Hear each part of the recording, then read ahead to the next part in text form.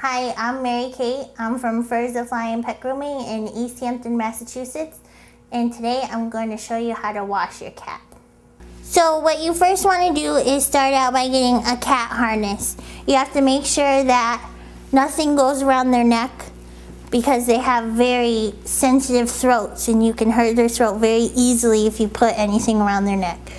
And also they always try to escape so they can break their necks too. So you want to make sure you get a harness specially made for a cat. Slide both of her feet in there.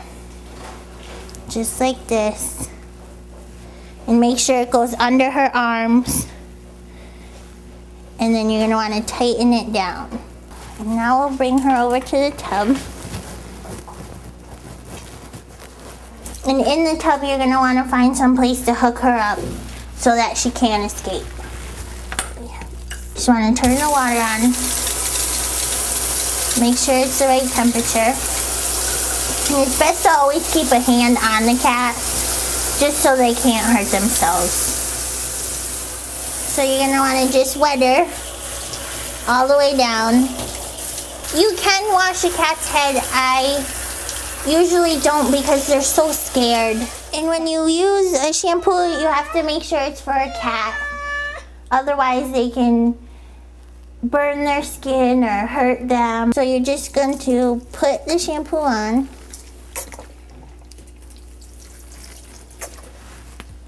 And then you're just going to rub it in with your hands. And just start at her head, the back of her neck, and just kind of rub it all in. And they make these things, they're called curry brushes. And it's just a good way to get the shampoo all the way worked into her hair and down to her skin. It's okay. So you get their bellies. And then when you're done washing her, you're just gonna make sure that the temperature of the water is okay for the cat.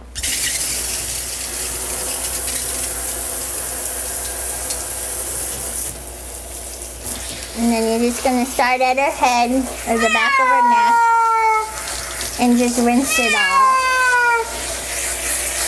If you don't get all the soap off, she can have dandruff or it can cause dry skin or she can have skin problems if you don't get it all off. And you don't have to wash your cat all the time.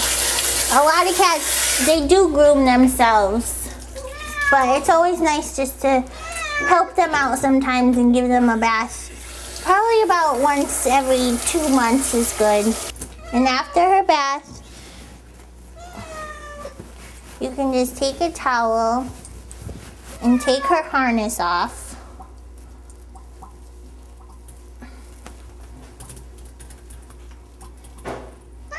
And if you have a hard time finding a cat harness, you can use a small dog harness. Those work too. So just want to squeeze some of the water out.